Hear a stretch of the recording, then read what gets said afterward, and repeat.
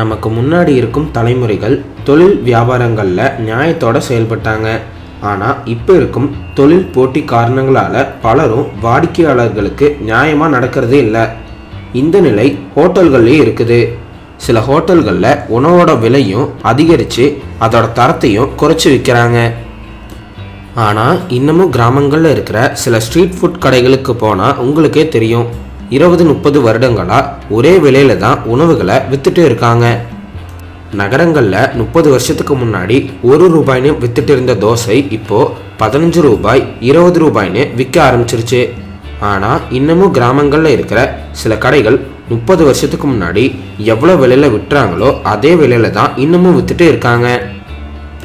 அப்படி நாமக்கல் மாவட்டம் ராசிபுரத்தில் இருக்கிற ரயில்வே ஸ்டேஷன் பக்கத்தில் 90 வயது மதிக்கத்தக்க பாட்டி பணியார கடை ஒன்று வச்சுருக்காங்க. இந்த பாட்டி 20 வருஷமாக கடை நடத்திட்டு வராங்க. இவங்க 1 ரூபாய்க்கு 4 குழி பணியாரங்களை 20 வருஷத்துக்கு முன்னாடி விற்றுட்டு இருந்திருக்காங்க.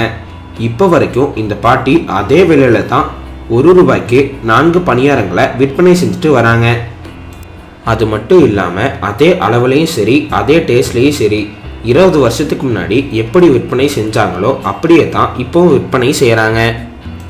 ஏன் இன்னமும் அதே விலைக்கு விற்கிறீங்கன்னு பாட்டியை கேட்டால் சாப்பிட வர்றவங்க எல்லோரும் என்னோட பேர பசங்க மாதிரி வந்து பாசமாக பாட்டி பணியாரம் வேணும்னு கேட்குறாங்க.